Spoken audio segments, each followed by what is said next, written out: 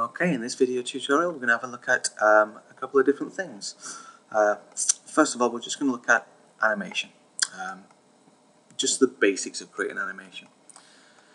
So what I'm going to do is just create a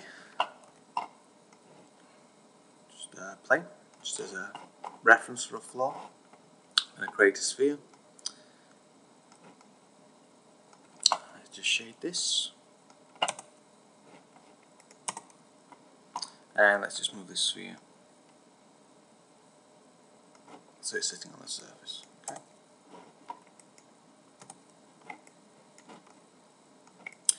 So what I'm going to do is kind of do the basics of animation with just this bouncing ball, just to illustrate how you get animation keys in there and how you can actually control them as well. Okay, so I'm going to have this ball bouncing up and down. I'm just going to do a loop of this. So just a couple of things with this. We've got our timeline here, and as we drag through the timeline, we're dragging through the frames. We have our timeline limit, so this is set up over 24 frames, the end of the playback time. And we've got the end of the animation, 48 frames, so that's 1 second, 2 seconds. We're working in 24 frames a second. If we just go over here, we have the animation preferences. One of the main things in this, if we just go down to this time slider, you can see all the different settings here as well. One useful thing on this is the playback speed. If you're doing things like particles, and particles, anything like that, any simulations, play every frame is really useful to have on. In this case, we're working this animation, so I'm just going to go in and change this to real time, 24 frames a second, and just click on save. Okay. And there we have our animation ready to go. So I'm just going to click in here. There's a couple of ways to start creating keyframes on this. What I'm going to do is just click back to the editor. The easiest way is just to click S on the keyboard. So S for set key. So with the ball selected, click S. That keys out everything on here. Okay, every single property. If I just move this forward, I'm going to move to around frame 8. I'm going to click S again, just to create a set key for all of these things. And then I'm going to go to around frame 16, S again to set the keyframes. Okay. This is one way to do this. You could go in and actually change these as you go through as well. I'm just creating a set of base keyframes for everything in this. Then I'm going to go back and edit them. So now what I'm going to do is I'm going to go into auto key. So if I just click on this little key down here, we're now in auto key mode, and all this means is that anything we move now, or rotate, or transform, is going to actually capture that movement. So I'm just going to start here. What I want to do with this is have this start in the air, then hit the ground, and then go back into the air. So I'm just going to grab this and just move this up. Okay. So I'm translating this around 6.97. Let's just type in 7 in this. So that's actually captured that information now. Okay. We've actually got the interpolation between the two keyframes. If I go to frame 16, what I want on this is actually to create a loop with this. So I'm going to lift this up in the air again. And the great thing of going over to the channel box is that I knew I translated that to 7. I can just go in there, type in 7. And now that's going to be the same as frame 1. Okay. I'm just going to go in and just set my playback. I'm going to set this to, I'm actually going to set it to 15. The reason being, because we've got a loop on this that I'm just going to look at first of all, is that this will loop round to frame 1 again. So essentially frame 16 and frame 1 are the same frame. So what you'll get is sort of a hold, almost like a pause in the animation. Okay. So by setting this to 15, we're actually just looping nicely through. So if we just click on the play button, what I may do is just lift this up a little bit more. I've still got my auto key on. Let's take this around 10, maybe 9. And again, go to frame. Now I just need to bring back frame 16 here. Let's set this to 9 as well. Okay.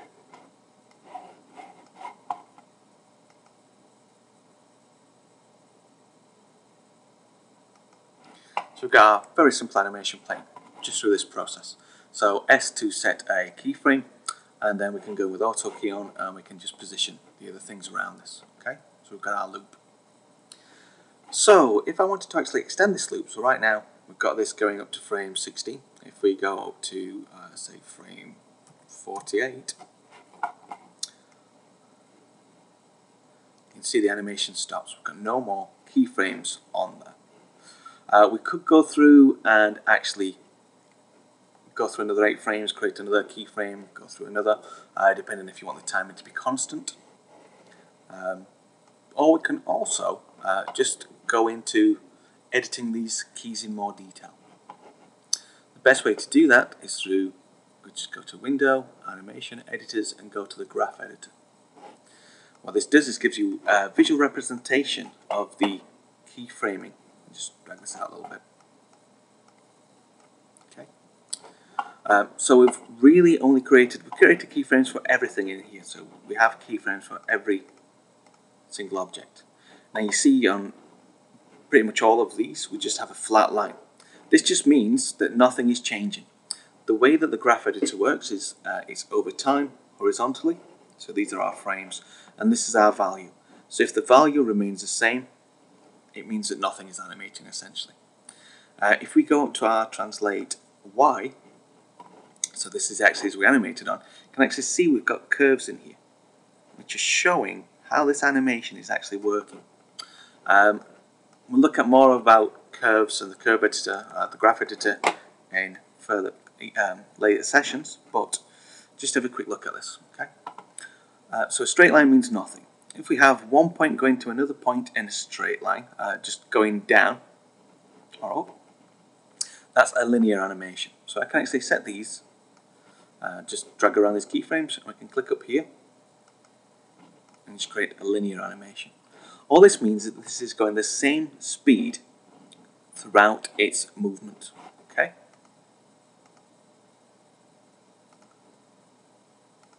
So it stays at a constant speed throughout this. We can customize this, and this is the key to animation, is actually playing around with this interpolation to get the best results. So in terms of what a ball actually does, it starts off slow and then goes fast. So the steeper the curve on this, when we start creating curves, the faster the movement is. The more shallow the curve is, the slower that the object is going. So let's just bring our keyframes back that we had. So what these are doing right now, this is called an ease in, ease out. It's starting off slow, so the curve is less shallow, then it's gradually getting faster, and then it's starting to slow again. And then again, it's starting off slow, it's going a bit faster, and then it's slowing again. So it's accelerating and then decelerating, accelerating, decelerating. In terms of a ball animating, it doesn't actually do that. Okay, what it does is accelerate the whole way down, then stop pretty much as it hits the ground, and then start off fast and gradually get slow. Okay, so we need to make these curves more shallow. So in terms of this, the easiest one, let me just show you the handles first of all. So what we can do on this is actually change the interpolation of this.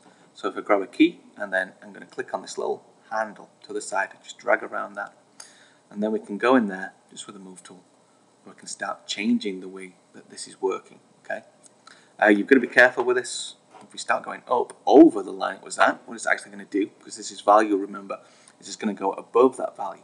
So this is actually going to go up in the air before it starts coming down. Yeah, get that little. So just got to be careful about that. But we can change these around. I want this pretty much where it was. I'm going to try and keep this quite straight. And what I'm going to do is click on this one. Now, if I was to grab one of these handles, this is a Bezier handle essentially. So if I pull one, it affects the other. So what we're doing here is we're actually taking this down. And again, this curve is going under. You imagine a line down there, it's going under that value. So it's actually going down under the floor. So if we just go down on this, it goes into the floor and then comes up. And again, we don't want to do that. So just undo that. So what we can do with this is we want control over both of these handles individually. We can just click on this keyframe in the middle, make sure that's selected, and just go up to this icon here. Okay, break tangents. Click on that, and then I can grab this one, and I can move that independently. So what I'm going to do here is we create, so it's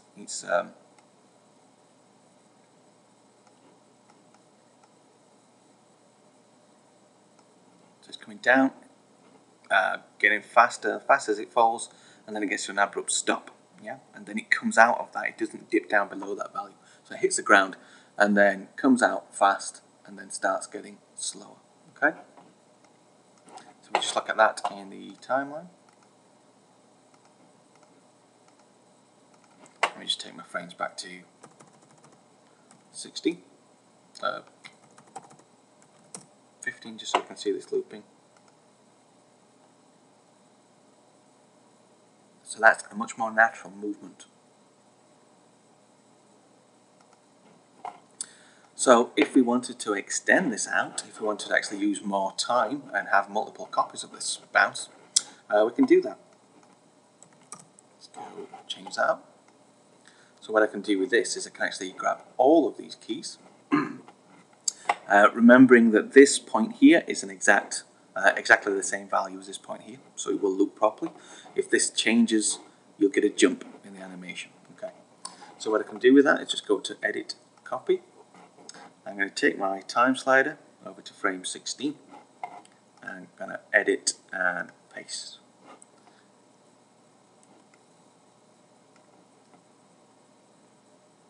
And there we've got a perfect loop of this animation. And I could go in here now, so this is, let's just go through to frame 31. I could grab all of these, we could copy them, and then just making sure my playback head is on the right place, we can just paste those. And we can do that indefinitely. So now, let's just pull this out of the way.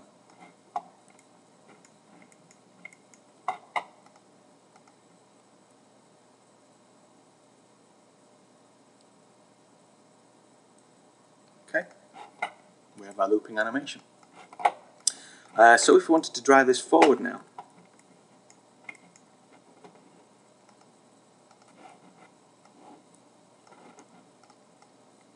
so we can do that in here as well. So let's just look at what we've got here.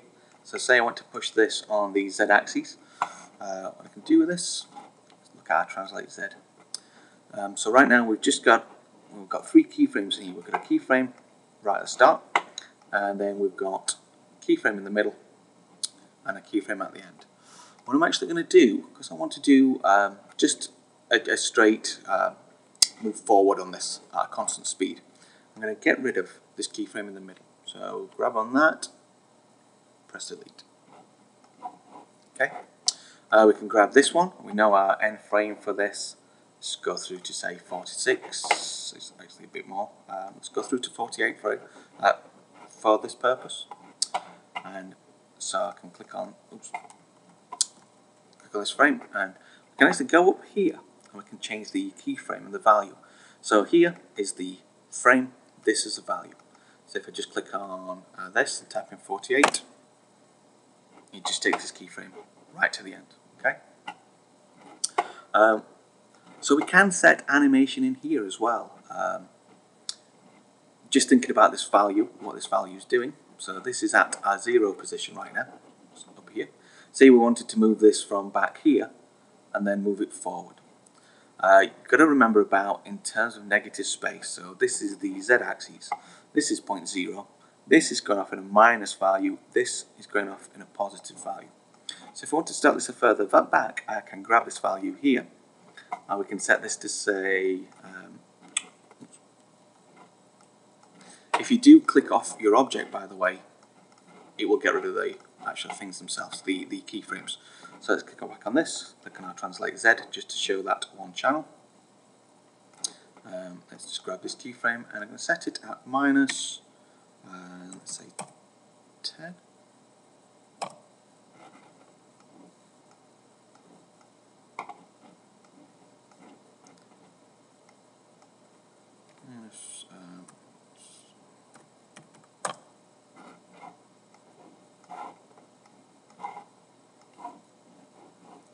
That's too far now. Minus 10 again, okay. Maybe about, that's okay. I wasn't looking at the right frame, I was wondering why it wasn't moving. Let's just get this one and let's take this to, let's say, positive 10.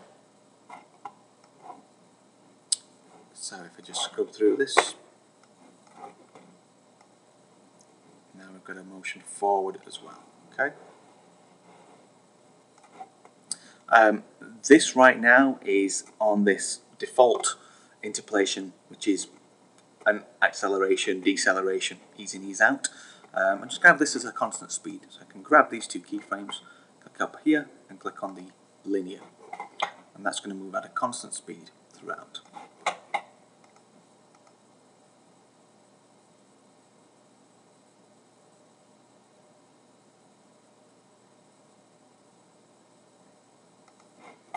Okay, let's just look back at this and translate Y. It's just staying a little too flat on these. I'm noticing as it's moving, it's in the air a little too long. And actually, because this isn't looping anymore, we can actually put a bit of a variation on this. So I'm just going to grab these and just drag these up a little bit.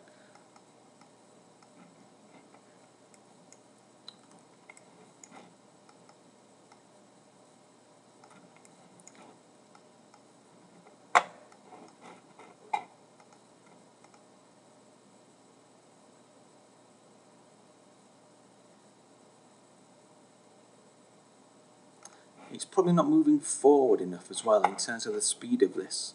So let's just go to the Translate Z. Let's grab this and let's maybe take this a bit further forward. And also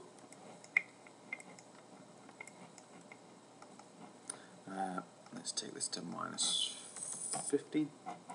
So by changing these distances, I'm actually moving it, making it go faster. I'm moving it further over the same amount of time. That's better.